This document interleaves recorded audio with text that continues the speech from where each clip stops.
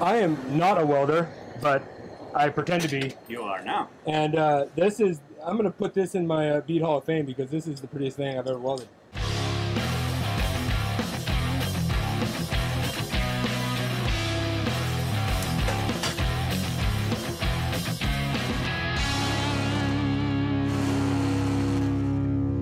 All right, so I got Rob here with Miller. Rob Bennett's been a friend of mine for a long time.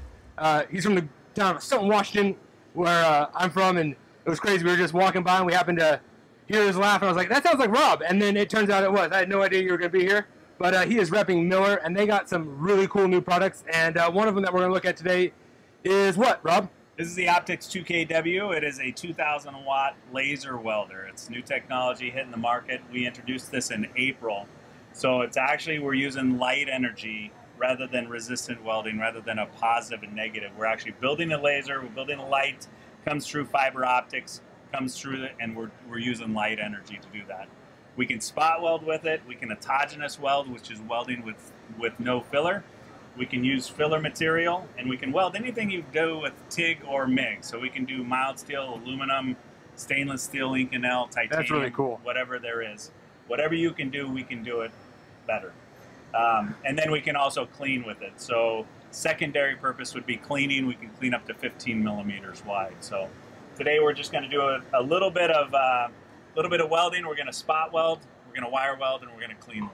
So right. You're going to do it. I'm going to do it. We're going to see how this works. So our carbon fiber, we run the carbon fiber. Carbon fiber will take a direct hit from the laser for over 20 seconds, and then it has an aluminum bezel here, and then each pack has 2 laser welders or laser lenses to give you added protection on there. Oh, sweet. We're all about, my goal in life is to go out of this world with as many digits and orifices that I came in. So that sounds, safety. Lofty goals, right? Yeah. Unlike us, who is safety third. So you have 2 triggers here. The first one, we're not quite shut all the way. The first one gives us this green light. The green light means that the interlocks are satisfied, we've got gas, and we have power ready to rock and roll. But we pull the trigger, we're not shooting a laser. Okay. So again, we're talking safety. We've got a continuity clamp right here. Ours will not fire unless it touches down and we're in contact with the work. We've got the blinking green light. So drop your lid. This is a spot weld. All we're going to do is we're going to hold that second trigger, and it's going to ramp up, weld, and drop back down. We hold it there for about 2 count.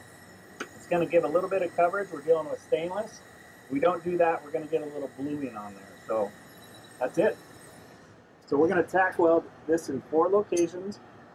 Wherever you see that red dot, the class 2 laser, is where the main laser is going to come out. And I rest this on my work surface? Yep. So pull your first trigger. Now, hold on. Get it up on here. Oh, on there. Yep. Now, bring it up and right about there. Okay. Hold that trigger all the way through. Oh, okay. I thought you were letting go of it. Yep. Where do we go now? Get up here on that corner.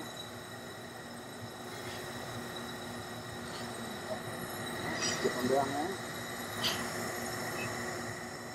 And right on that other side. Perfect. And you, my friend, just tack welded 2 pieces together. Wow. It's crazy because you don't think you're doing anything. Yeah. It's really, really impressive. Okay, so we're going to move on to wire. So we're going to flip over here to A2.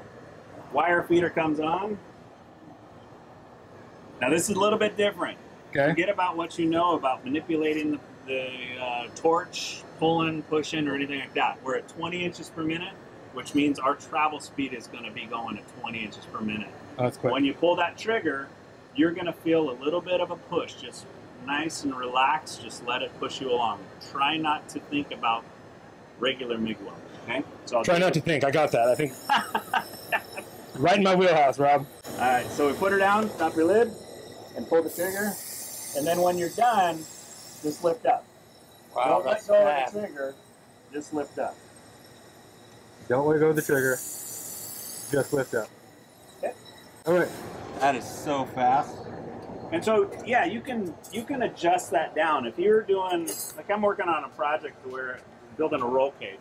We got 5 joints that come in. It's pretty tight coming around.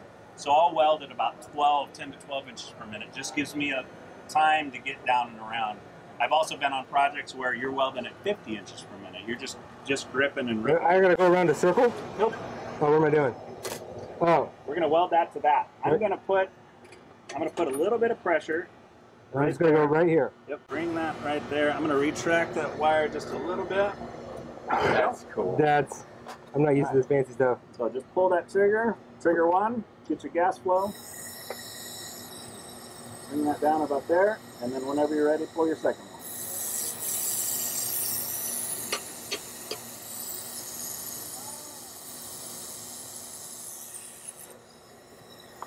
And just like that, you are a pro, dude. Dude, you've never welded that good. Hey! Dude, you never welded that good. Dude, I haven't ever welded this good. This is awesome. Do you want to see the cleaning? Yeah. You got time? Yeah. What time is it? 47. We got time. Okay, yeah. Let's see it clean. Of course you want to see it clean. So pop her back down here. Oh, yep. So typically, Oh. they're going to want to either pickle and passivate, or they're going to have to wire brush that down. We got some little bit of coloration, a little bit of sootiness. So again, same process. Pull your trigger 1. That's your mic. Pull your trigger 1, pull your tail up just a little bit. You want to keep that parallel with the workpiece, 45 there. And then whenever you're ready, Just trigger 1. just trigger 1. And now trigger 2. And then just pull along. Oh. Reset your first trigger.